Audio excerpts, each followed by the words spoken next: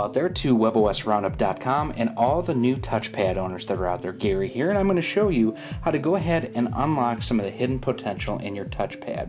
What we're going to show you today is how to enable your touchpad to download Homebrew or custom-built software. Now, unlike other devices that are out there where you have to root or jailbreak your device, you don't have to do that with the touchpad. All that you need to do is download 2 pieces of software, enable what's called developer mode, and you can do everything. Once you install 1 piece of software on the touchpad, everything you can do right on the device itself. So let's get started here. The first thing that we need to do on the touchpad itself is enable what's called developer mode. And to do that, we'll just tap the Just Type bar, and you can see that I've already typed it in here once before. This is what you need to type in. It's the old video game code out there. Up, up, down, down, left, right, B, A, start. So I'm actually just going to type it again here for you. So up, up,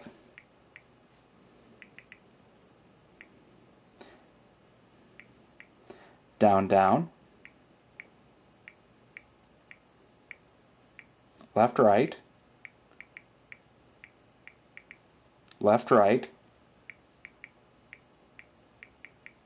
B, A, and then type out the word start.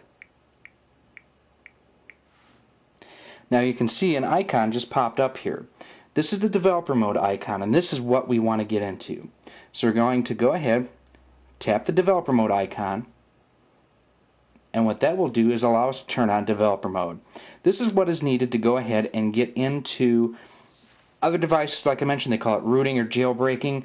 It's really just another level of functionality that is designed into webOS. So we're going to go up here into the right hand corner and turn developer mode on. It's going to ask you for a developer mode password. There is none set direct from the factory. If you'd like to put one in, you can do so now.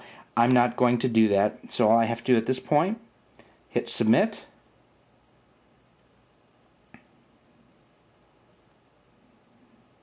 It'll take a few moments to process through. I'm going to swipe up to minimize, up again to go ahead and dismiss that card. Now, one thing I like to do when I'm setting up a new device, and on the phones, it'll ask you to do this automatically. The tablet's a little bit different. I like to do a power cycle. So what I'm going to do is I'm going to hold down my power button here. It'll prompt me airplane mode, shutdown, or cancel. I want to do shutdown. It'll go ahead and power down at this point. And while we're going through this here too, just want to let you know I do have the touchpad here set up in the HP case that will allow you to go ahead and set it in the mode or the position that you see it here. Now we're going to go ahead and we're going to power this back on, and we'll give it its few seconds to go ahead and boot up on here. And for expedia's sake, we're going to come back right to when it's actually booted up. We're ready to download the piece of software that we need for our computer. If you look at the bottom of the article or in the More Info section here on YouTube, you'll find a link to webOS Quick Installer. A lot of people also just call it WOS QI. And this is a program made by Jason Robitaille. Excellent program, and this is what you will use to initially download the software that we are looking to install, called Preware. Preware is basically a program that allows you to install and tweak different portions of your operating system. You can install what are called patches, which will change the way that webOS works. There are themes available out there. There are different applications that you may or may not find in the app catalog. You can also download things that will increase the speed of your processor. So we're going to go ahead and go into webOS Quick Installer, plug in our touchpad. Now you can notice from here in the upper right hand corner it indicates we have a touchpad plugged in. Now there are 3 buttons here on the right hand side. The plus button is to go ahead and install what's called an IPK, or just a software file. You can remove a file, and then this next one here allows you to go ahead and browse the different programs that are available. We're going to go ahead and go in here, and we're going to select to download applications. So what we're going to do is we're going to go over to applications, and we're going to type in Preware, Preware. Hit the search, and there it is. Now right from within here I can install Preware onto my wife's touchpad. We're going to go ahead and do that. Along with applications, there are a number of different things that you can do within webOS Quick Installer, from installing patches, kernels, themes, other software, and more. There's a lot you can do within here. You will absolutely want to play around with the different settings within webOS Quick Installer.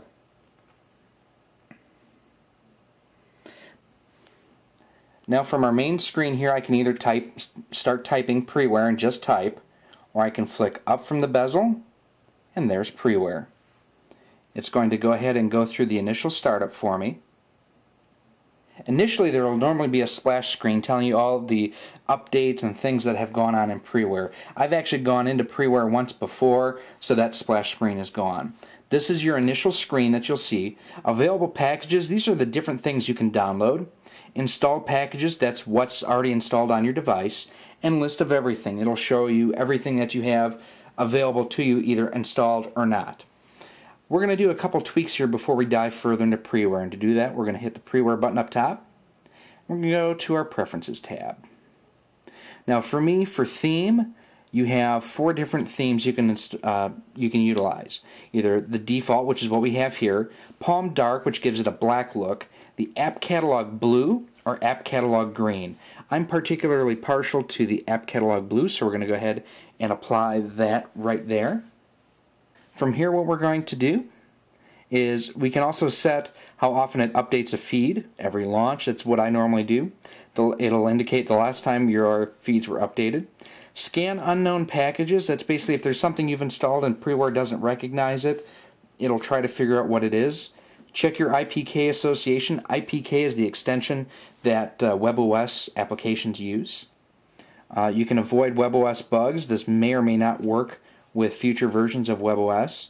Main scene, you can show available types, and I always like setting this to yes, because from here it breaks it out to I can see applications, themes, patches, and other types. I don't generally have the themes enabled on here, just not a theme person myself. And now I can go ahead and I can search, decide if I want to search descriptions or not, how I want things sorted, second line, if an installed application is available. What's nice, by checking no, if you already have something installed, it's not going to pop up in the list. That's really personal preferences. I don't like having stuff that I already have installed show up. I can just go ahead and view the list everything window.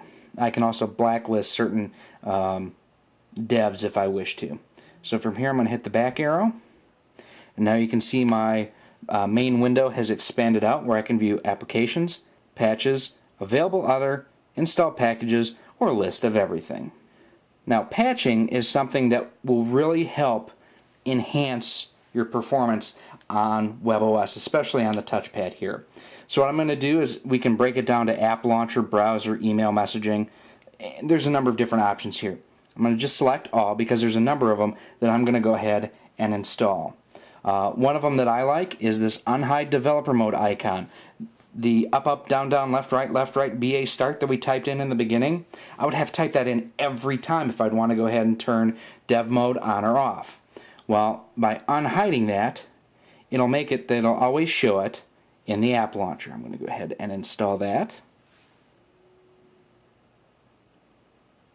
Now here, once you install a patch, it's going to ask you if you want to restart Luna. Now Luna is basically the framework that webOS is built upon. And when you patch webOS, you need to restart Luna. It doesn't restart the whole device, so it's not like you're doing a complete power cycle, so it goes faster. When I'm patching, I generally like to install all my patches at once and do one master Luna restart. It just makes things go a little bit faster. So I'm going to select later. If you're only installing one patch, absolutely go ahead and restart Luna at this time. Some other patches that you're going to want to do or want to utilize, and these will all speed up your overall performance of your touchpad.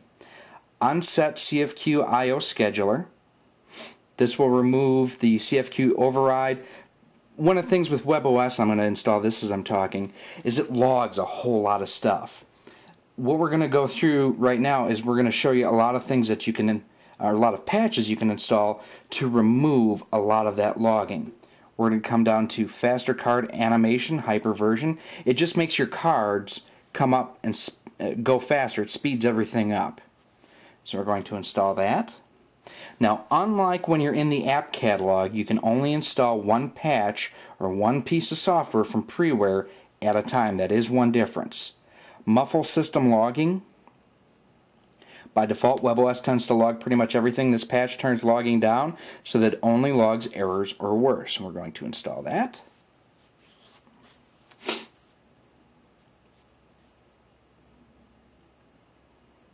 Unthrottle Download Manager.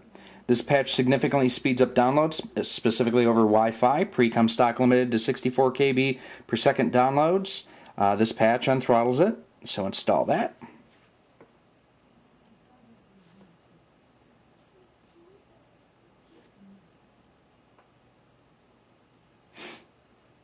Advanced reset options. This isn't a speed performance thing. This is more of just a change of how webOS works. Normally when you power or hold on the power button, it'll just give you that airplane mode, shutdown, and cancel option. This is something where when you hold the power button down, options will be airplane mode, Luna restart, device restart, shutdown, and cancel. So I'm going to go ahead and install that. And I want to install quiet powered messages. Again, this is another one of those things where it's just turning the levels of your logging down on webOS.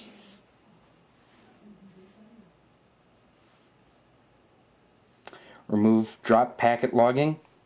Again, we're just reducing the amount of logging. Now, one thing this will do is if you do have problems and need to contact HP in the future, they will not have a log of everything that may have been going on with your device. So do have that understanding as you're going through and doing this. So for now, these are all of the patches that I'm going to install. I'm going to go back through here. Back. Now, as you notice, I didn't go through and do a Luna restart through any of this.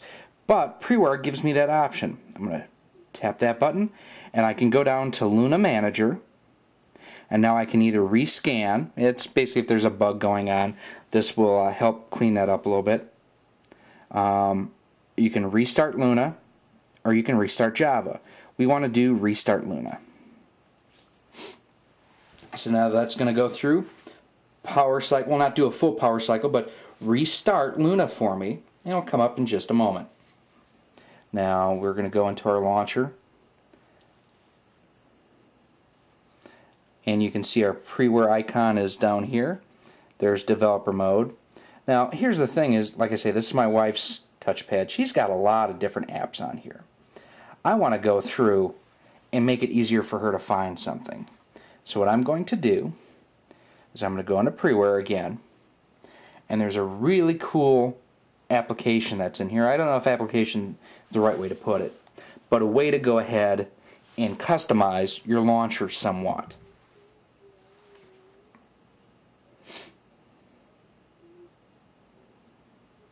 So what we're going to do is go to Available Other,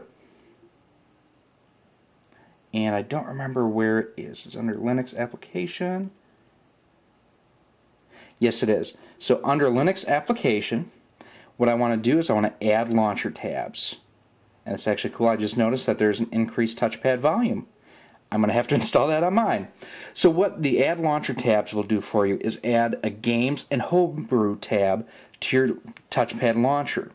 So I'm going to go ahead and install that. Now nothing is going to be automatically added to those launcher pages. And this again needs a Luna restart, so we're going to restart that. Nothing is automatically keyed and sent to those pages. I have to tell or move the applications myself, and that's going to be really easy to do here once this gets finished restarting. Now you can see we have apps, downloads, favorites, games, homebrew, settings. So what I'm going to do is I'm going to take things that are games and put them in there for my wife. So Angry Birds, just tap and hold, drag into games, boop, right there. Go back to downloads, Robitaille. We need Bubble Birds, and so on and so forth. As you can see, really simple and easy to do, and just enhances the performance. It's a free application, Preware. It's something you should have absolutely on your touchpad. Now, one final thing on here too that we're going to show you, I'm going to minimize this while Preware is updating the feeds in the background. Talked a little bit about increasing the speed and performance and responsiveness of your touchpad. And we've talked a lot about logs. What you can do is you can also go in here and manually turn down the logging on your touchpad. So what I'm going to do this, what you'll need to do is connect it to a phone. So I'm going to connect it to my Pre 2. Okay, and now what it's asking me, if I want to allow it to pair to this device, yes, allow. And now it's paired to it. Now what I can do is I go into the dial pad, and I'm going to hit pound LOGS or pound 5647 pound. Hit the send button. It's going to take me to the logging screen. What I can do is I can clear logs and I can change logging level. I can also create logs or quick log create. So I'm going to change logging levels. Set logging to minimal is what I'm going to do. And again, this is going to go ahead and just reduce the amount of information that's logged in the device. Set that to OK. Profile update completed. There you go. So there's some simple steps on how to go ahead and increase the speed, responsiveness, and performance of your touchpad rather basically using Preware and webOS Quick Install. Don't forget, if you do have any comments or questions about anything that you've seen here today or anything webOS in general, please feel free to visit us at webosroundup.com. Thanks for watching. We'll see you soon.